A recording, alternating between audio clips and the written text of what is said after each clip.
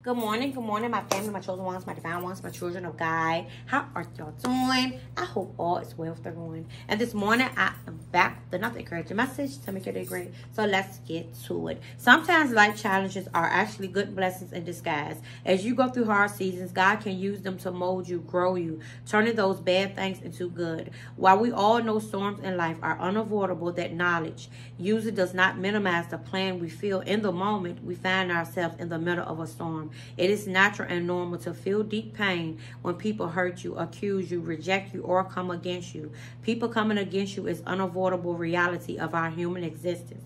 In those times, it is absolutely understandable to feel the unfairness. However, we cannot allow ourselves to stay seated in the unfairness of the hurt or wrong. We cannot go through our storms, focus on our circumstances. If you want to overcome the hurt and pain, you need to change your focus.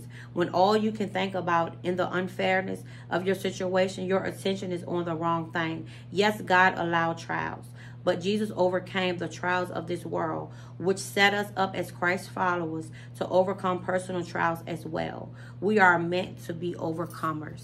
Amen, family. I hope y'all receive this encouraging message. Make sure you like, comment, and subscribe to all of my videos. And just know God loves you, and so do I.